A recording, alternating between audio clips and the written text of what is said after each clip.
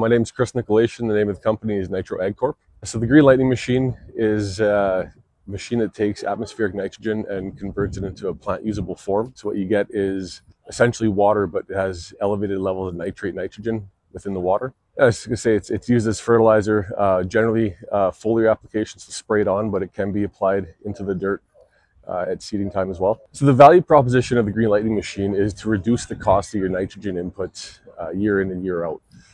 The cost per pound of nitrogen through the machine is approximately 3.5 cents. So it's significantly cheaper than what synthetic nitrogen is. And the return on investment is through cost savings versus increasing your yields. We're going to maintain your yields while spending a lot less money. First and foremost, the product is salt-free, so you're not adding any salt to the soil. So it's, plants like it a little bit better. It's better for the soil.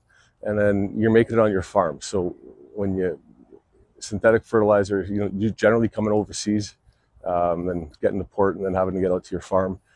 This is made on your farm, where you need it. It was definitely humbling. It was exciting. Put a lot of work into this, and to get recognized like that, it was pretty fulfilling.